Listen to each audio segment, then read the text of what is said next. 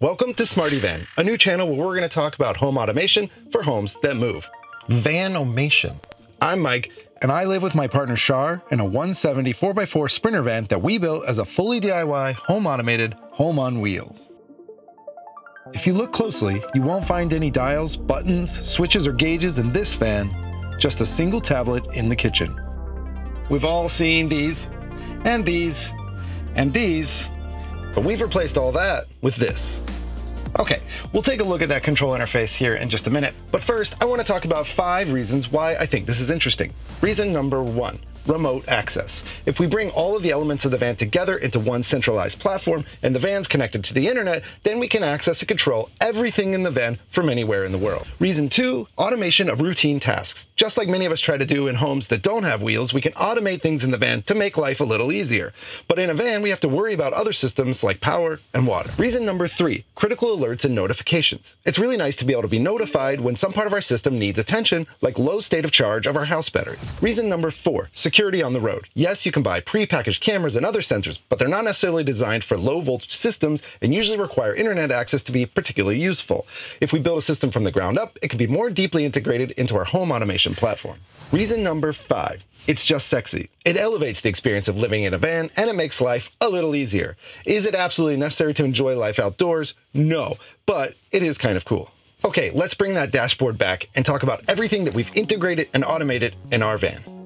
This is our main page that we fully customized to present all the controls that we use the most.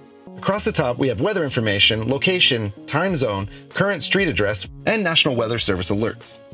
Down the left column is temperature, weather, solar production, and sunrise and sunset times. At the top of the middle column, we have quick glance icons like presence detection for Shar and myself, a door sensor indicating if the sliding door or rear barn doors are open, the glycol temperature for the Rixens heating system, and then some internet indicators like our ping speed, cellular connection level, and Starlink status. The grid in the middle are our most commonly used items for lights, bed controls, hot water, Starlink, and electromagnetic drawer locks. That's right, all 10 of the drawers in our van are secured by electromagnetic locks. Then we can access the inverter, subwoofer, and an auto fan automation that gives thermostatic control to the MaxxAir Fan. The magic drawer is a special drawer on a linear actuator that also serves as a step into our bed. On the right, we have Spotify controls. When another device is using Spotify Connect, we'll see playback controls and volume as well. Then we have the MaxxAir Fan integrated with an IR blaster and the Arctic Tern hatch with an RF blaster. Below that, we have HVAC controls. If it's cool in the van, we'll see controls for the Rixens heat system. If it's warm in the van, we'll see controls for the Undermount AC system. Below that, we have a grid of gauges. We have the state of charge of our house battery with voltage and solar production, as well as our gray tank and overall freshwater levels. DC load is shown in watts, unless the inverter is on, in which case we'll see AC load with a gauge to indicate if we're going to stress the inverter. Then we have the Sprinter diesel level, as well as the CPU usage on our home automation server.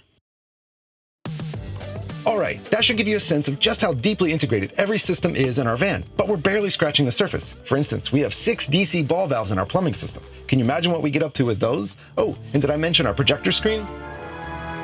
We'll talk about that more in future episodes, as well as electromagnetic drawer locks, the magic drawer, and automating a motorized bed platform. We'll talk about integrating Victron electrical systems, preheating water circuits, and more. But in the next episode, we're going to talk about the open source home automation platform that makes all of that possible. So until next time, safe travels.